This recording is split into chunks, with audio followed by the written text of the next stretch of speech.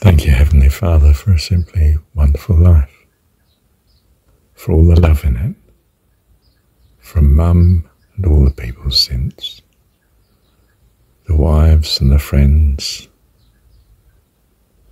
good acquaintances, lovely meetings, amazing insights, study and thoughts of you, beautiful experiences in the countryside, by the sea, by the rivers, by the lakes. Love you, Lord. Thank you for simply wonderful life. Of course, I don't want to come back because I have the view that being with you and all heaven is even more wonderful.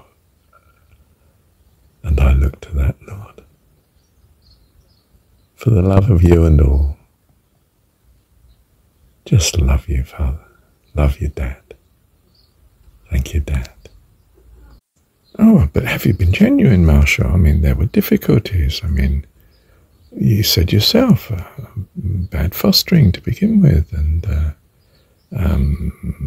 TB, goodness. Mum and Dad at war. Difficulty of coping when you first left home. And sadness of not being able to look after Mum properly. Guilt, even, possibly. Not quite, but close. Loneliness before you had a girlfriend, Linda, who rescued you. Yeah, I know. And I can add some more. There's 3 divorces and financial ruin.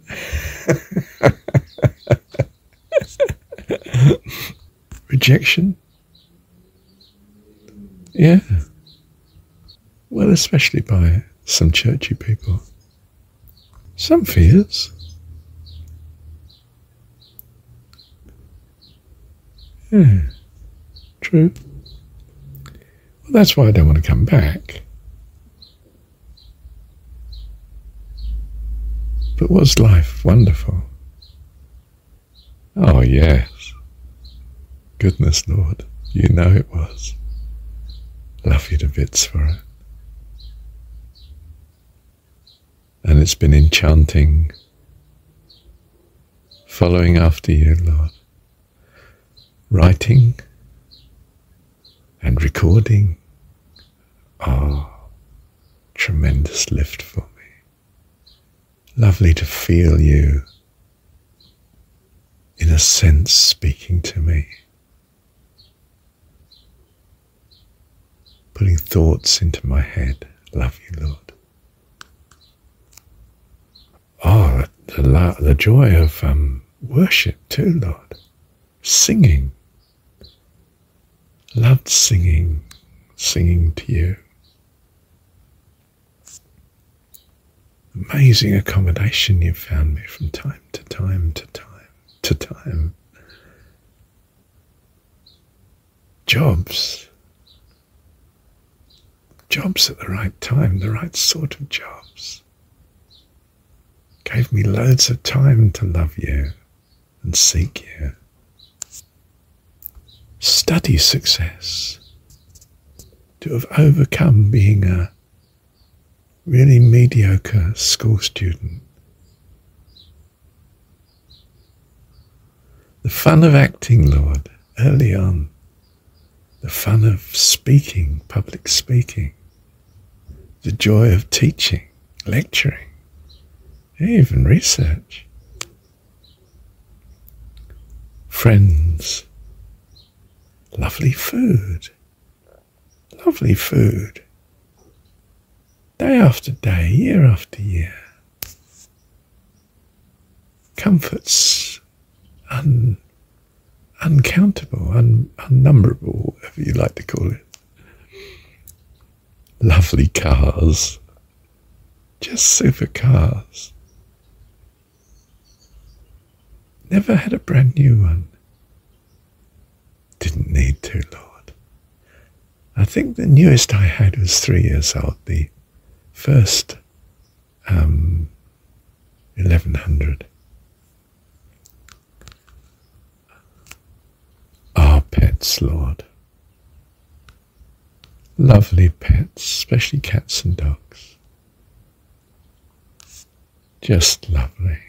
Thank you, Lord. Walks, Father. Incredibly long walks. Incredibly thoughtful walks. Philosophical. Your thoughts embracing me. Country lanes. Prosperity, Lord. Even now, I mean, state pension is my income, but I have everything. Everything I need. Just lovely, Lord. But of all, Lord, coming to know you better. Coming to know you at all, of course, in the beginning.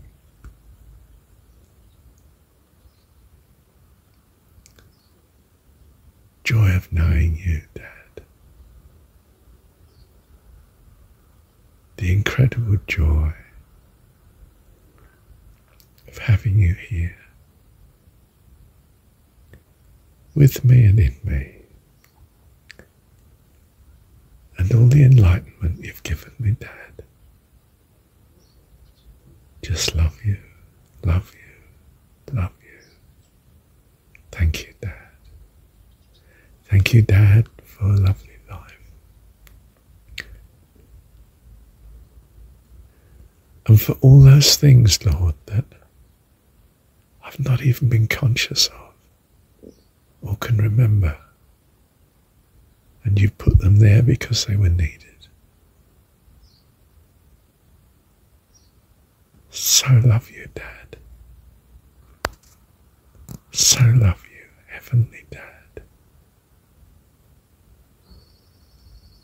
Thank you, Dad. Well, I've recorded this in response to reading the last page of Kriyananda's The New Path. On my copy, it's page 529. And there's a poem there written by, oh no, it's a translation. He says, let me end this book by writing out, first in Bengali and then in English, a devotional song. Thoughts from it found expression in two of my guru's favourite chants. Well, I'll read it to you, and then you'll understand why I've recorded what I have. So, top of page now, 529. My desires have not yet been fulfilled. Ah. My hopes not yet realized.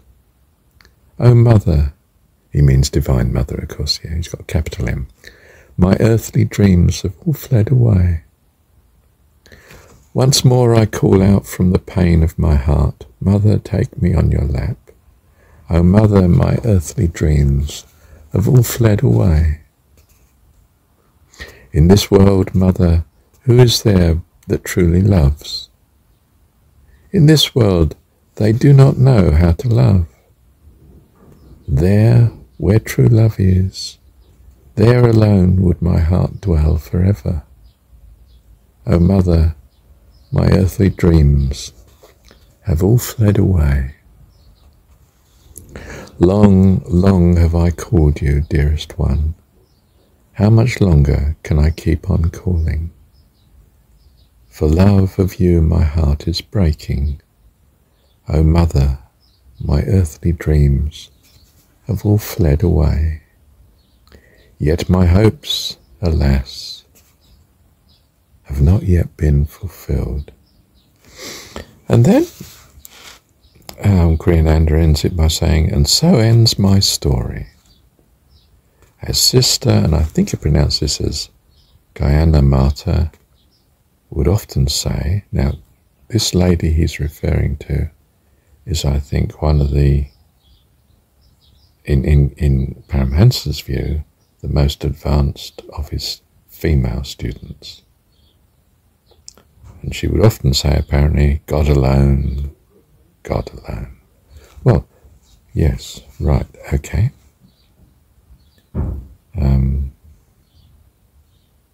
Paramhansa identifies with God as Divine Mother, and so he finishes with a quote of the most advanced female disciple that he's drawing attention to. But such an incredibly sad poem. And I thought, oh my goodness. First of all, I thought, Kriyananda, he was disappointed with life. Oh. And then I realized, but hang on, it's his guru's favourite chants. Oh. The guru felt this way too. My goodness. Be careful of following these two. Do you want to go the same way? Do you want to get to the end of life feeling disappointed? So I immediately, well, hang on, let me think, how would I finish? How do I want to finish recordings? I'm not finishing recordings here, but just, I'm just thinking it through. Well, of course, I've focused on whatsoever's good and lovely, think on these things. And gratitude even for things that don't look so good, because, well, I've got good reason to trust him for them, haven't I? So I'm going to thank him. Life is wonderful. It's brought me to know you better, Lord. What could be more wonderful than that? This is life eternal, to know thee, the only true God, and Jesus Christ, whom thou hast sent.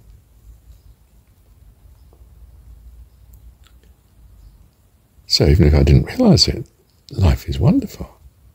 Look what it's doing. And you would have thought, how much more for these two?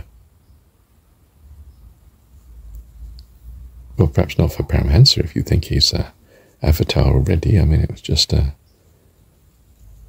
gain for him being here, but I don't think that's the case, is it? I mean, surely he got tremendous joy out of knowing he was doing Guru stroke God's will, and all the people that loved him. In this world they do not know how to love. Are you mad? These disciples were devoted to you. I mean, they shouldn't have been. They should have been devoted to God, but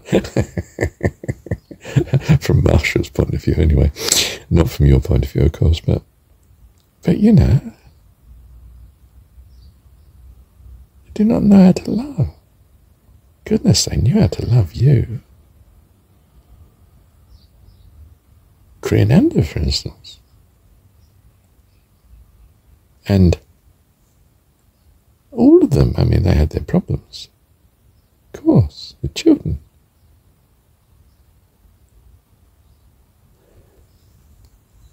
I'm absolutely floored by this last page. I'm going to pause. I'm going to listen to my my response again, the beginning of this recording. Hang on a minute. No, I should say, shouldn't I? I think a flaw, basic fault of these two great books. You know, I mean, incredibly dedicated people, these two people. But the great mistake,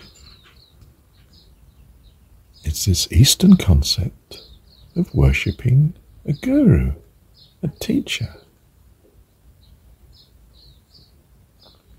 It's not just an Eastern mistake. Almost the whole of the Christian church has done the same thing. It worshipped the messenger, the teacher, Jesus. Decided to call him God, incarnation of God. That's avatar in Eastern jargon, if you like. And then worshipped him as God. Despite his teaching. I shall love the Lord thy God with all thy heart, soul, mind, and strength. This is life eternal, to know thee, the only true God, our heavenly Father. Not me. The classic mistake of all religions, is it so? That you end up worshipping the messenger, the teacher, the guru. Typically the man, but sometimes the woman. Instead of God. Don't make that mistake. Don't get caught up in organisations and whatsoever is good and lovely. Think on these things and let your gratitude swell up within you and your praise and thanks to God for everything just pour forth, and you'll have life in abundance, because you become devoted to God, our God, the God of all, your Heavenly Father and mine, our Heavenly Father. Love you, Dad. Thank you, Dad. Oh, major omissions I've thought of. All the times I've been healed. I mean, obviously from TB and all those childhood illnesses, so many of them. One of them I could well have gone deaf, but for intervention of Mum and a doctor she was good friends with. All the incredible synchronicities in life, provisions, whether it was transport or money or people or just the right event at the right moment. Wow, complete change of country, of course, from England to New Zealand. Incredible provisions when we came here, and to get here too. Miracle after miracle. And that was the other thing, recovery in particular from my back and getting through difficulties with the back. From something like, if I was guessing, 36 years of age, could be earlier. Yeah, I think it was. Oh, yes. I mean, really severe at times. It was such a worry. And now I get by almost without trouble. I mean, I'm careful. I don't lift casually. Yes, thank you for your provision, Dad. Accidents and near misses that could have so easily have been catastrophic. Thank you, Lord, for your provision.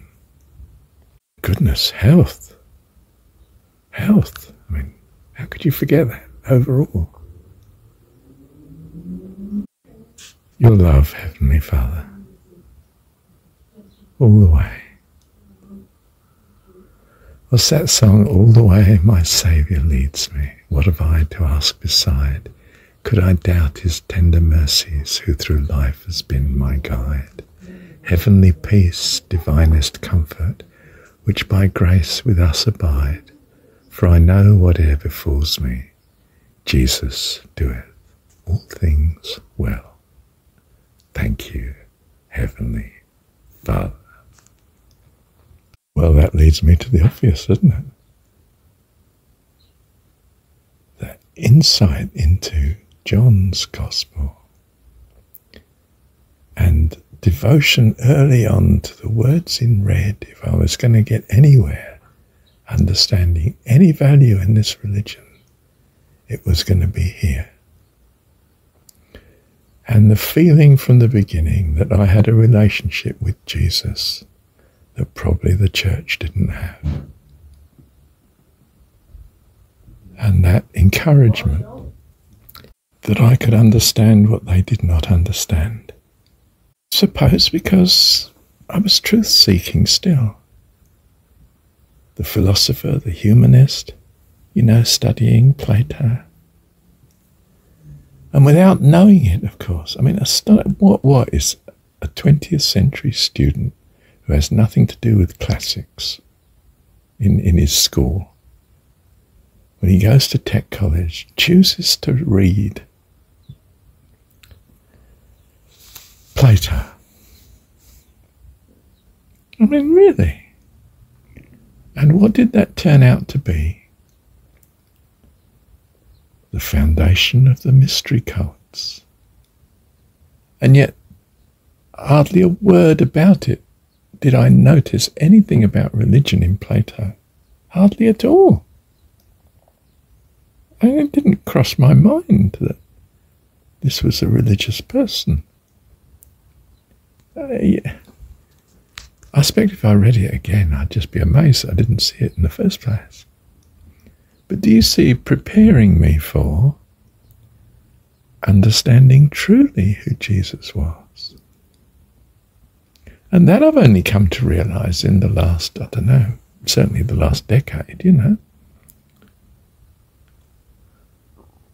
that if you like the ancient wisdom, and I mean pre-Egypt, I mean Green Sahara, I think it comes from. The rational discourse, the Greek mind. What did they contribute to world development?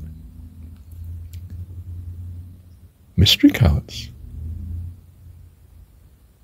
Christianity being one of them. Okay, a rather perverse one that decides on literalism, but I mean, same story.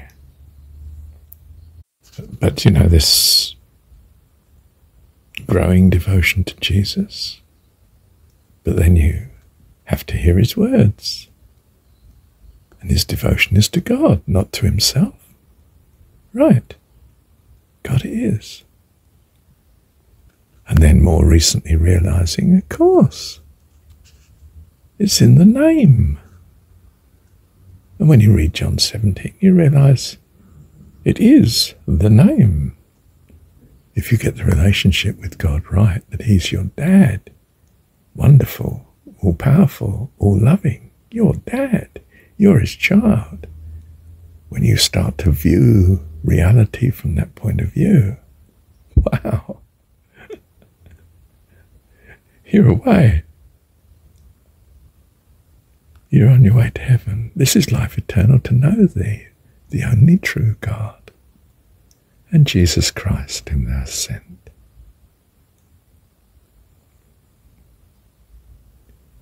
So, I haven't been narrow.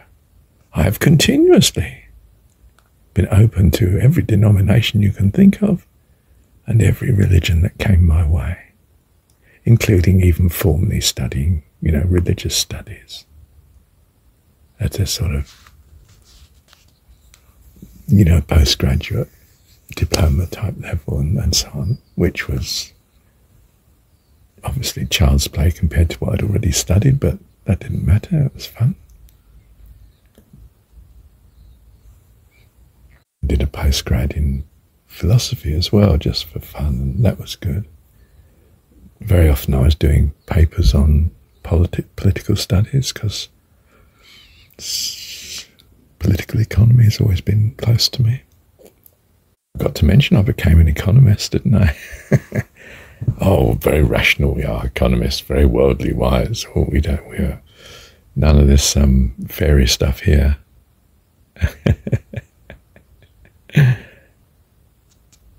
And I was the best. I've no humility. I know I was the best. And you know, it was incredibly aided by becoming Christian at the time. I'd go to our staff seminars, and instead of it being one of those, you know, guarded performances going on there, I would offer genuine advice or suggestions and concepts and questions and encouragement and get the place talking. And you could turn a starchy seminar, you know, research seminars, into something really worthwhile for everybody. And I knew it was me doing it in large measure. I mean, they soon caught on, don't get me wrong. But just a different attitude could transform the department. We were a lovely department. I don't mean they were Christian or anything like that. But, it was good. Thank you, Dad. I so enjoyed being an economist, academic, lecturer. But I enjoyed teaching. Teaching was wonderful.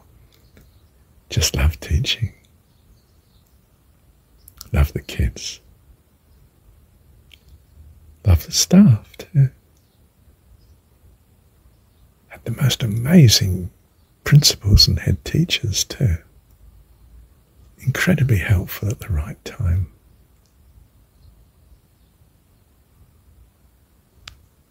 Thank you, Heavenly Father. Love you. Thank you, Dad. Well, I'm still going to add something. The importance of Mum. I know I mentioned her at the start, but, well,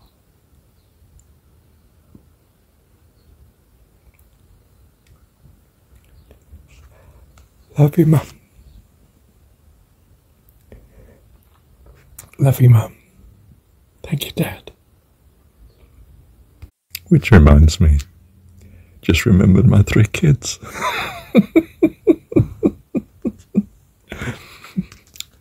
Bless them.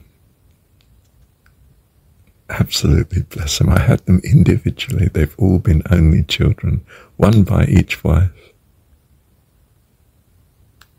Absolutely super they've been. The best. Bless all 3 of you. Love you. Love you to bits. Who have I missed? All those that loved me that I didn't know about. Lord bless you and keep you, and cause his face to shine upon you, now and forevermore. Thank you, Dad.